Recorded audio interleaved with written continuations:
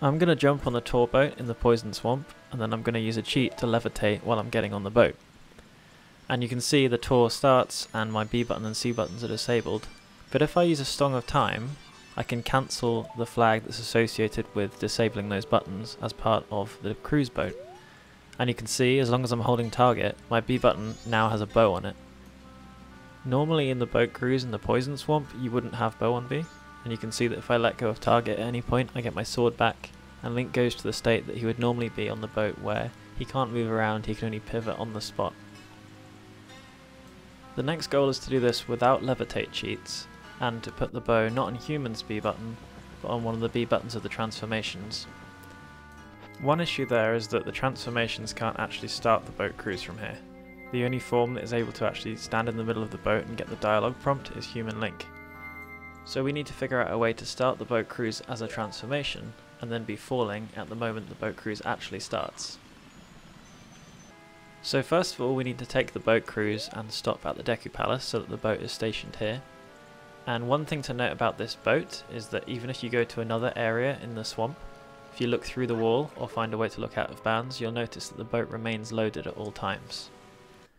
With that in mind, I make my way over to near the potion shop, and I'm going to trigger the 0th day glitch, which is going to turn me into human form, but internally the game will consider me as Zora. So right now it looks like I'm human, but actually Link is Zora. And I'm going to trigger time stop near the gossip stone using a bottle, being careful not to get rid of the ISG I just got. And that's going to put me into a state where I'm able to play Ocarina while moving around, which means that we can make our way all the way over to the boat, because the boat always stays loaded. So I'm going to get out of bounds here to get into the rest of the unloaded swamp, which, remember, the boat will still be there. And I've still got Ocarina State, so at any point if I press the right C buttons and A buttons, then I can play any song I like, such as Song of Time. And the reason we do this and go out of bounds is because with the 0th day glitch I mentioned active, if you go swimming in water at any point, then it will disable all your C buttons, and we need them to be enabled. So we go into the unloaded swamp, which has no water. Once I'm at the boat, I can super slide through the trigger and store a Song of Time at the same time. When I select yes to get on the boat, Link walks over a small gap, leaving him in the air for a few frames. In those frames we can target, which maintains the glitch. So to recap, I am technically Zora, but I look like human, so the boat lets me on. I do a super slide off a bomb and play the Song of Time at the same time.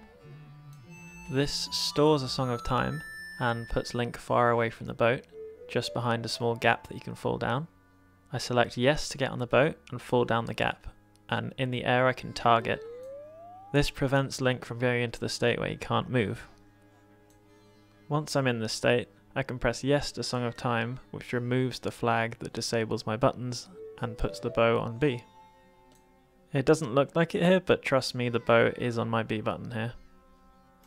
For reference, here's a clip showing Link falling off the same ledge in the loaded area. Once you're in a state where you have bow on B, eventually Link will die from the damage from the floor. When you respawn, you will be human Link, because the game always turns you human when you die as long as you have the Deku mask. But on Zora's B button, you'll still have the bow. This means that I can, for example, go into an indoor area where my B button is disabled and turn Zora. That will convert Zora's B button from being the bow into being blank, which leads to a glitch called Weird B, where pressing B as Zora when it's blank causes him to use slightly unexpected items. This trick should work exactly the same if you're using Deku or Goron. It's an interesting alternative way to get bow on B.